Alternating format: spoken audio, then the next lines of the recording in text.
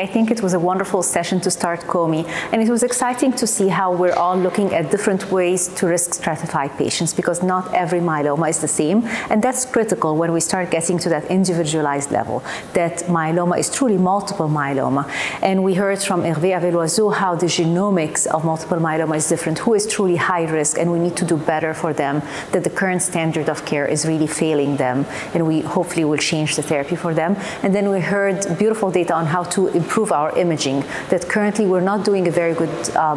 way to assess the bone fractures or the bone marrow environment with our current imaging modalities, and we can change that. And then I talked about a little bit the genomics in MGUS and smoldering myeloma, and how can we stratify patients who are at risk of progressing to overt myeloma.